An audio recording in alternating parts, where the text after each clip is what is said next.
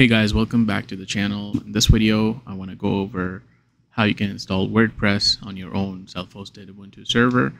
As you can see, I have ESXi virtual machine with Ubuntu 22.04 LTS server installed. So I'm going to get started right away.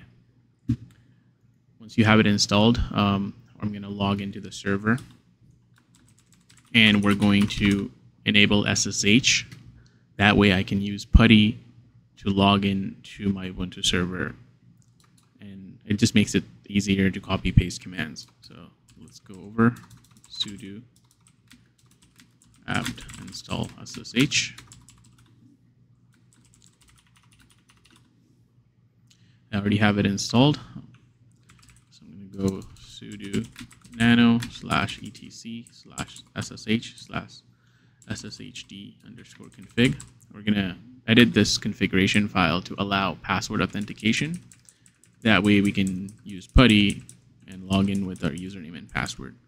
You're looking for this line, password authentication. Yes, it would be commented for you. You just need to remove the comment and then save the file. If you're using Nano to save the file, it would be Control-O, Enter, and then Control-X. Once you have that file saved, next step is to restart your SSH service. I'm going to go sudo service SSH restart. And once you have that done, you should be good to go. Next, we're going to open PuTTY, and I'm going to type in my IP address of the server, enter, and then I would log in.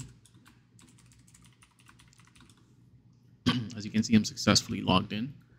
Let me increase the font size in here. So change settings, appearance, change. Let's make it 28. That's a lot better. Perfect.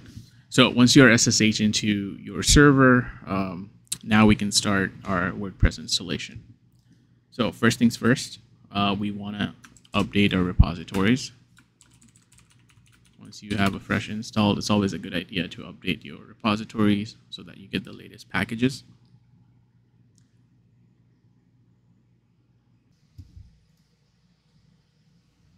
All right, next step would be to install Apache 2. By the way, I'm going to put all the commands in the description as usual, and you can follow the guide in real time.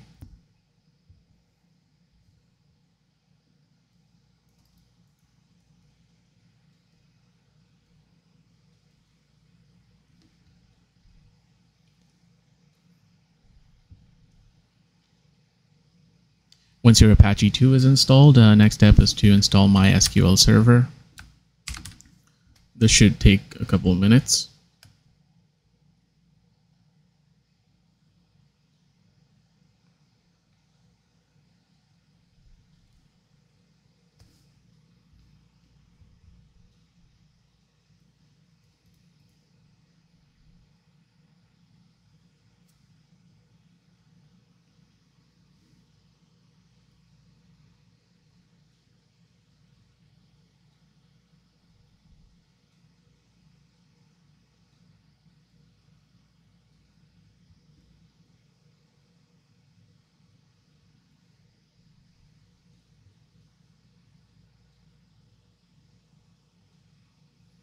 Once you have your SQL Server installed, we're going to run MySQL SQL installation.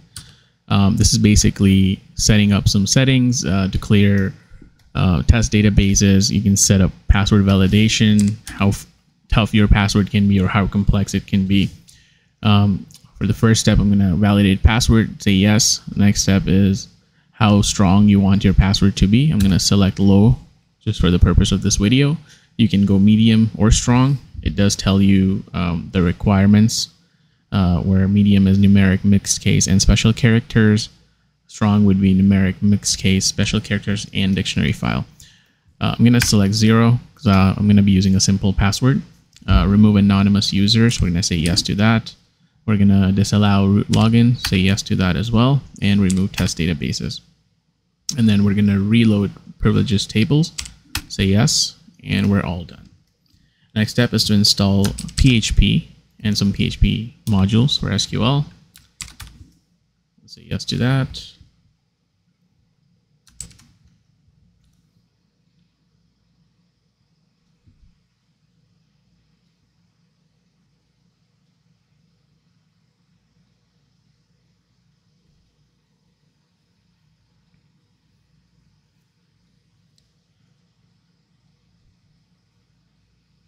By the way, the entire install process should only take you about 5 to 10 minutes. It's not that crazy or complex. So next step is to restart Apache 2. And now that we have our SQL installed, Apache installed, we're going to create a database called WordPress. So WordPress can use that. And we're going to create a database user, assign that user access to that database, and then exit out. So let's go sudo mysql and let's create WordPress database. I am going to create a user now.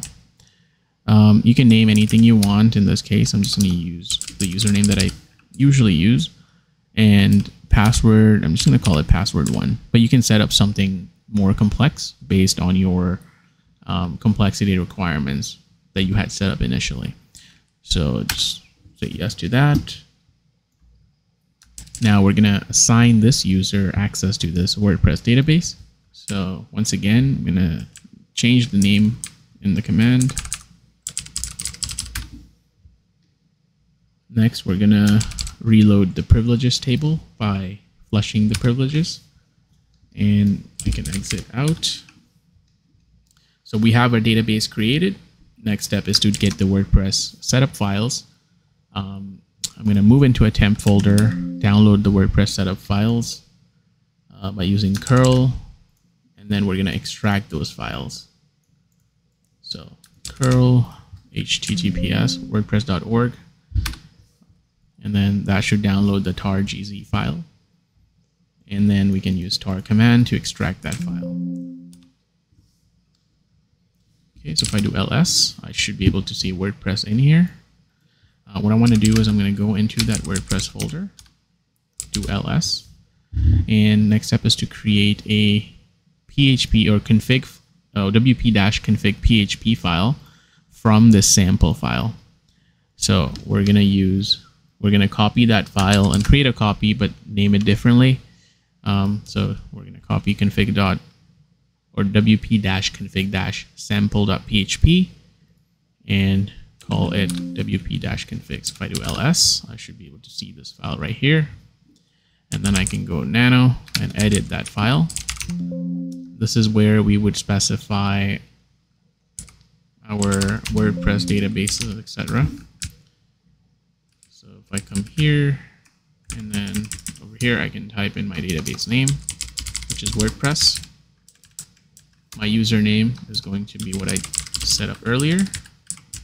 And then the password for me is password1. If you're using Nano, you can press Ctrl O and then enter to save the file. And then you can exit out of the file by pressing Ctrl X. So next, I'm going to copy the contents of this WordPress directory into the HTML folder, the var/www/html. I'm going to use rsync for this.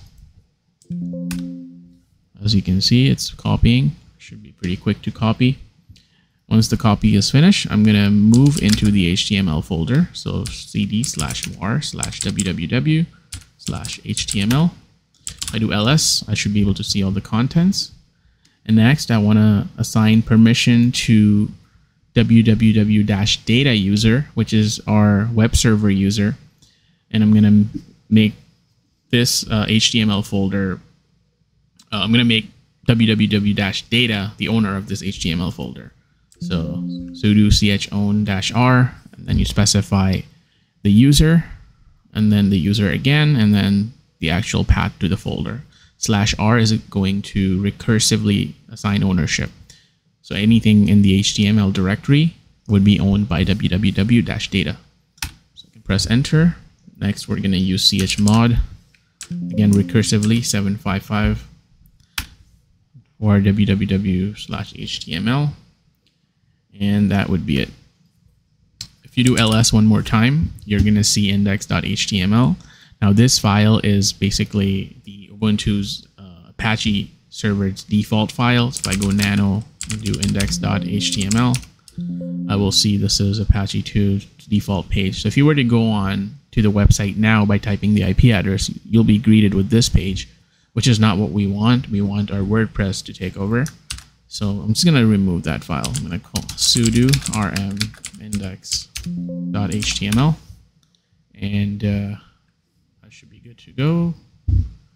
I'm gonna now we can visit the website 1037.0.4,